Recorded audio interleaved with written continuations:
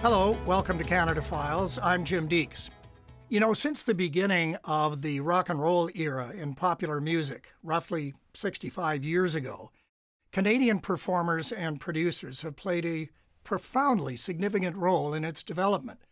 From Paul Anka to Gordon Lightfoot to Neil Young and Joni Mitchell to Shania Twain, Drake, and Justin Bieber today.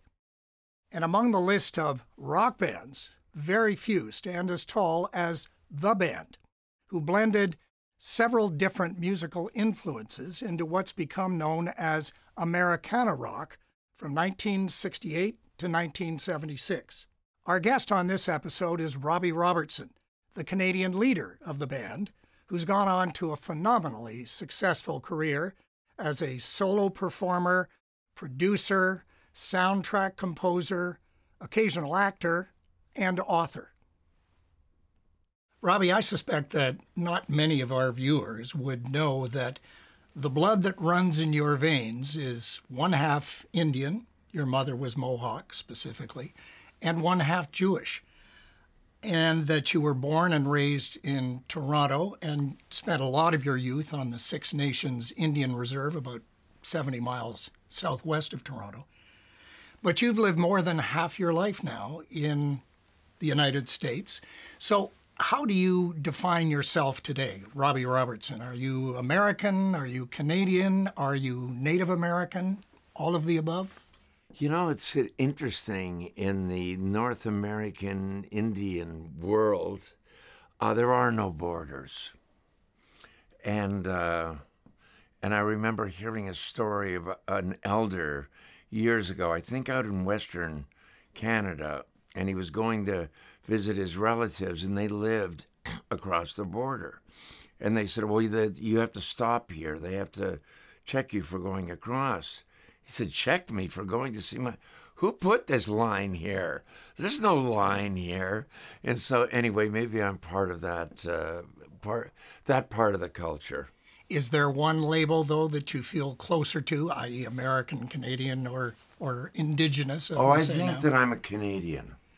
Yes. So how, if at all, does being Canadian or has being Canadian influenced your music, either from your early years or your years with the band or in your solo career? I mean, there's not really a Canadian sound, but you are Canadian.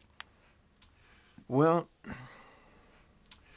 I don't know. I think that I'm part of inventing the Canadian sound. I don't know, you could think as Joni Mitchell might be part of the Canadian sound, and Neil Young, and Leonard Cohen. You know what I mean? It's something. Because when I was 16 years old, I went from Canada down to the Mississippi Delta. And at the time, in the beginning of rock and roll and everything, that was like the holy land of music down there. That's where it seemed like everybody came from.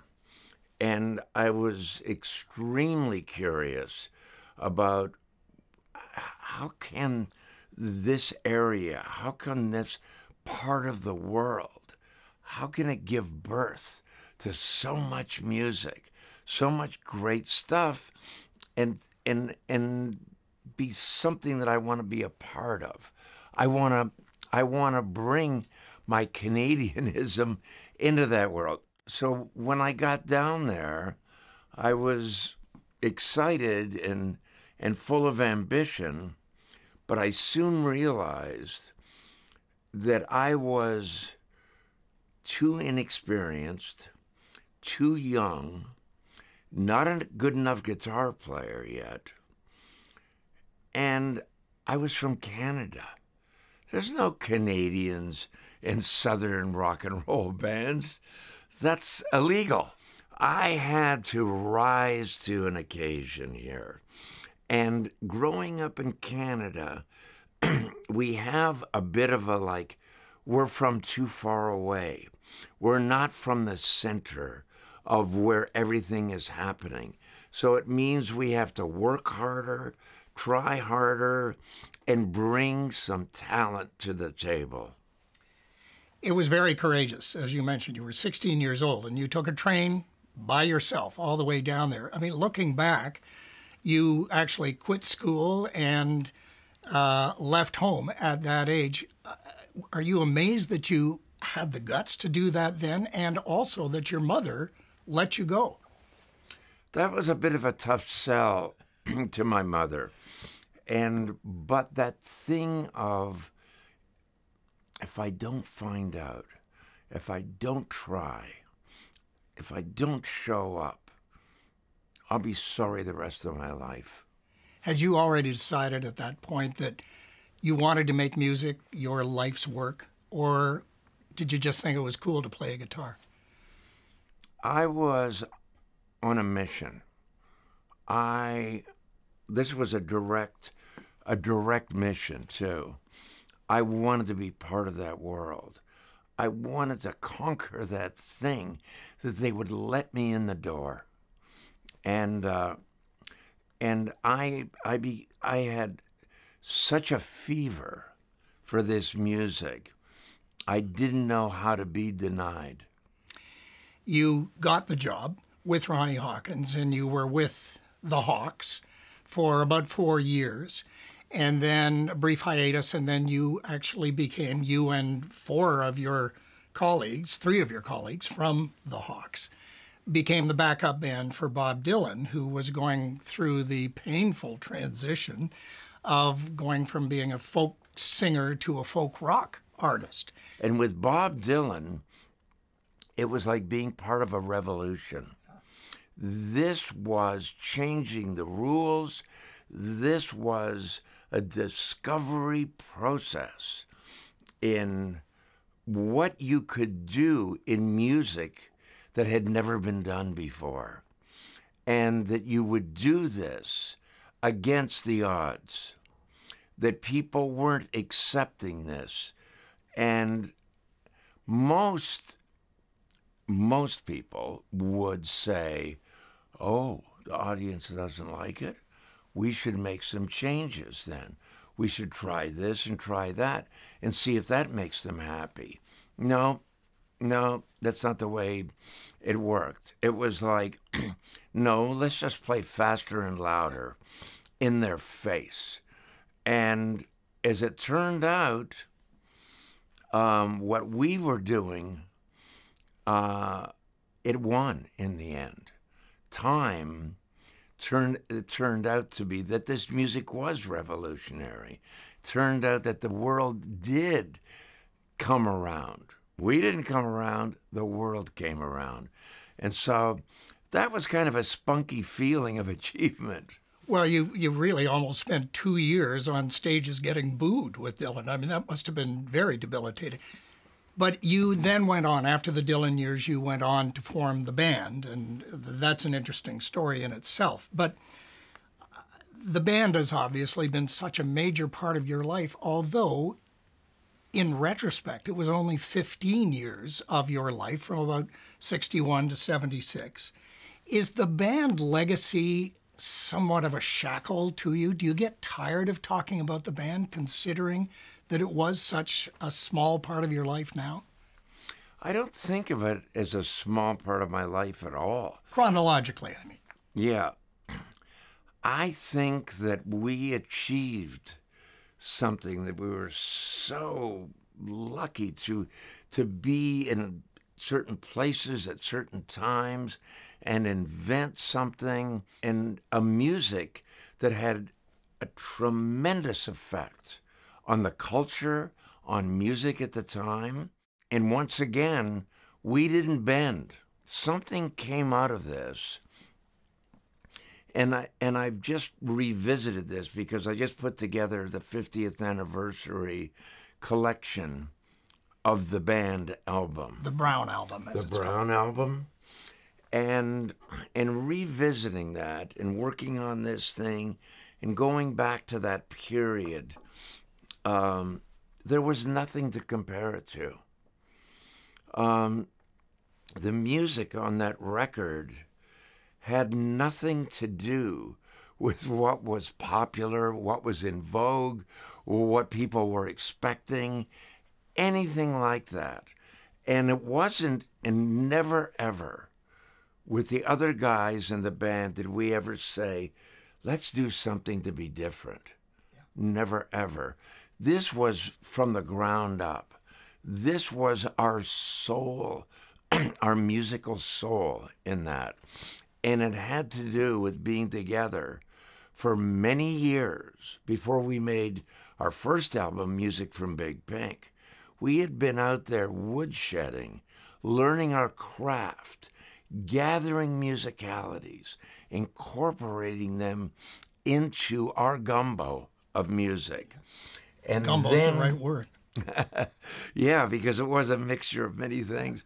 And so when we were able to do what we were able to do, it had such a timeless quality to it that it seemed like it had been around and been around, and it was a story of a musical journey in itself. And so it never ever felt brief to me, because I started playing with Levon when I was 16 years old, and when we did The Last Waltz was 16 years later. So that was a pretty good run. But then, in my musical journey, I had so much more that I had to discover and I was curious about, and the challenges that I wanted, and, you know, all of the things on my list of stuff that I knew that I had to do was this long. So looking back, though, on those years, and the breakup happened in '76, and it ultimately developed into some personal animosity, which we don't need to get into, but I wonder if you look back and regret the breakup, not because of the personal animosity, but because of the continuation of creative genius that you guys could perhaps have rekindled if you'd stayed together, or do you think it had run its course and it was better to let it go then? The journey with the band, this musical arc, this experiences that we had together, the stories, everything that went into that seemed like a very complete journey. And then what told us that we had done what we needed to do was the way we all reacted after that. My expectations were that we were all going to have a little breather. Some of the guys wanted to make solo records or do other projects, which I thought was very good and very healthy. Then we would regroup with a freshness and an excitement and do some fantastic work. But because nobody came back, everybody forgot to come back, it just told you, okay, I accept that and I get that. I had an incredible relationship with Levon for most of our lives, just incredible. And what a special person and a special talent he was. Loved Rick, loved Richard, loved Garth. There was no animosity. It's just that nobody reconvened. If you ever put together a top 10 list, Robbie Robertson's top 10 list of the greatest bands of all time, where would the band rank? Oh, it's not my job to talk about the band in that context. But I think it was pretty significant, the mark that this group left on music. Well, I would agree with that. Let's talk about your solo career, which actually didn't begin for almost a decade after the breakup of the band. What took so long for you to get back into the recording studio? I didn't have any real desire to get back into the studio. First of all, I made a movie about the last waltz, about I'm walking away from the road. I had done it. I started when I was so young, and I wasn't. it turned into just a business to me. And it's a wonderful thing to go out and perform, and people really appreciate it, and people pay you and cheer you and all that kind of stuff. But I thought, I've done that. I've seen that. I did it with these guys. I did it with Bob Dylan. I did it with Veronica. I've seen it every which way you can look at it. We played the grimiest joints in the world, and we played the biggest concert in the world. We had done the whole thing. So I didn't feel like other than earning a living, that was what I was drawn to. And I was trying to find the path that would really pull me somewhere, and I would learn something from it.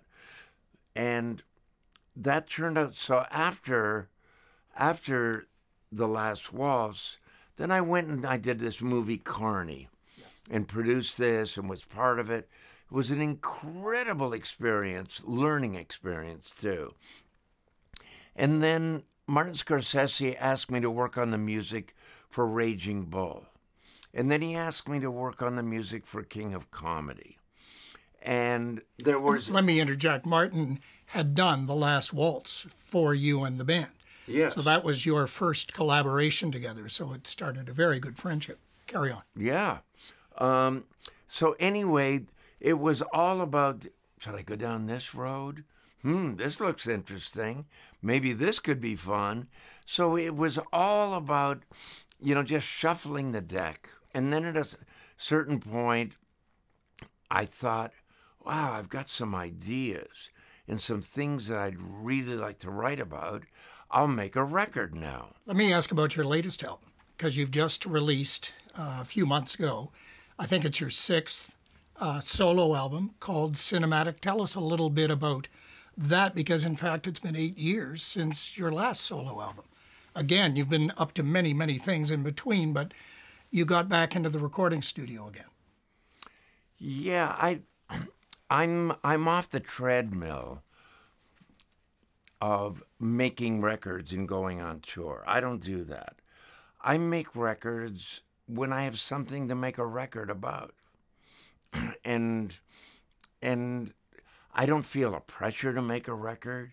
I don't think of what I do even as a career. I think what I do, and I don't even know what line of work I'm in really now, because I don't see anybody else, that is involved in the things that I'm involved in. So I do it as I like. And I think after all this time that maybe I've earned the right to do whatever the hell I want. So maybe I'm taking advantage of that. I hope so. But anyway, I made this record because I had songs stirring around and I didn't know how to turn them off. So I had to just go with that. And then I was working on The Irishman. Scorsese's latest film. Right. I'm working on the score for The Irishman and music in The Irishman, a thing that Marty and I do. And they were making the documentary, Once We're Brothers, inspired by my book. So these things are going on. And I'm also putting together the band's 50th collector's edition thing. All these things are going on, and they're all entering into my writing process. And I loved it. I loved the idea of everything just opening up their arms to all of the projects. And so Cinematic became connected to all of these things and inspired these things. I wrote a song called Once We're Brothers. Yes. And when the filmmakers that were doing the documentary on me, when the filmmakers heard that, they're like, oh my God, that's the heart of what we're talking about in this film. And we would like to call the film Once We're Brothers. that was great. And then there was music that I was doing on my album that Martin Scorsese said, this could work great in the movie. And then there were songs that were inspired by the movie that I was writing. So this whole... So it's all very seminal. All of this circular thing felt so good, and it makes you do what you want to do. You know, anyone who listens to your previous solo albums would realize what great music it is. But I think you'd probably agree that the reaction hasn't been as wildly popular as the band's albums were back in 69, 70. Do you think your solo music has been underrated and overlooked, or does it matter to you? No, I don't think so at all. I've had such a tremendous time and working with the people that I've worked with, making these records too. On my first solo album, U2 backs me up on a couple of songs on it.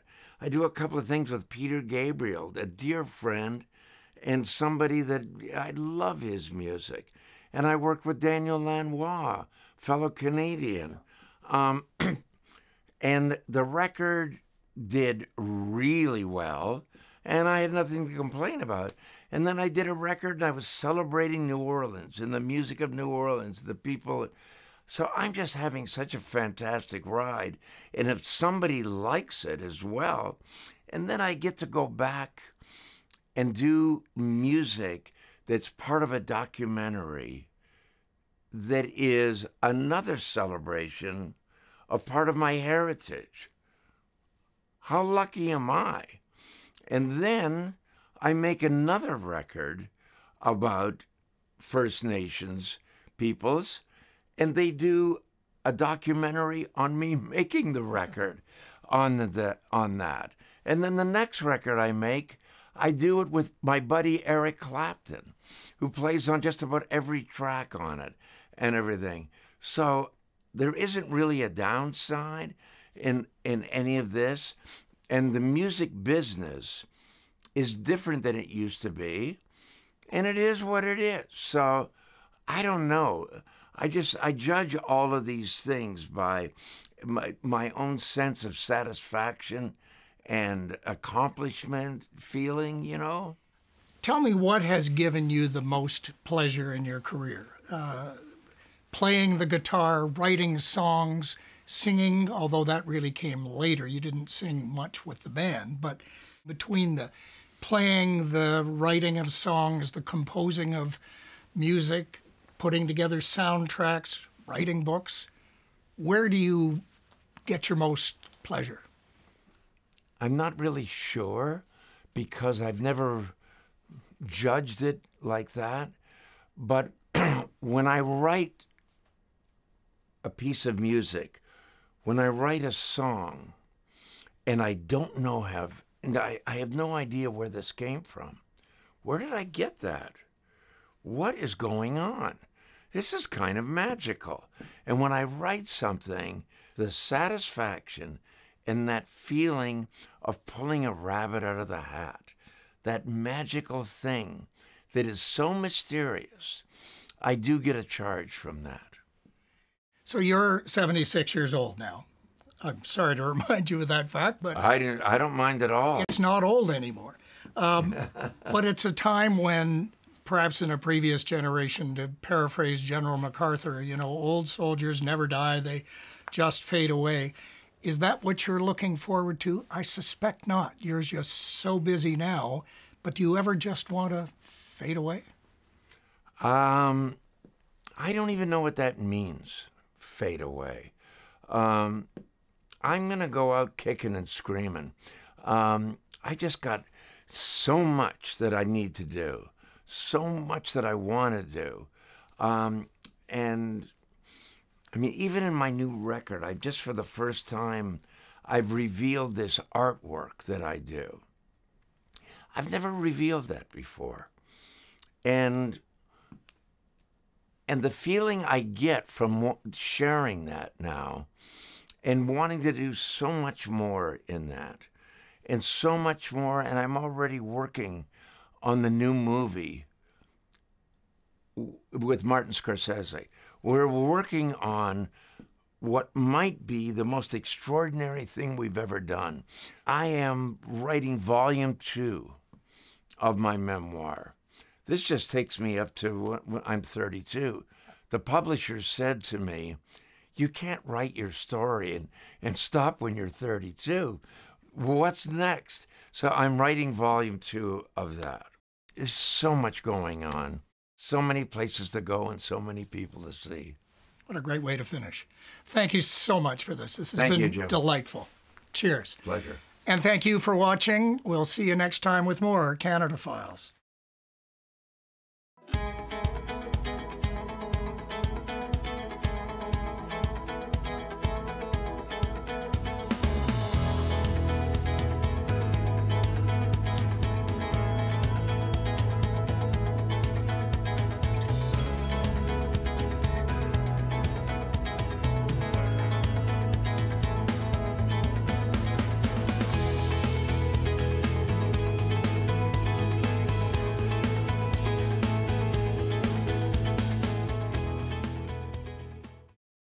The preceding program was made possible through the generous support of Richard and Donna Ivy, as well as the following donors: the John and Jocelyn Barford Family Foundation, Mary Alice Davis, in memory of Glenn W. Davis, John and Margaret Deeks, Wendy Deeks, in memory of Peter A. Deeks, Alice and Ted Kernahan, the Bruce H. Mitchell Foundation, Andrew and Valerie Pringle, Eleanor and Francis Shen, the Sonner Foundation, the Browning Watt Foundation, William E. Wilder, and by the Central Canadian Public Television Association.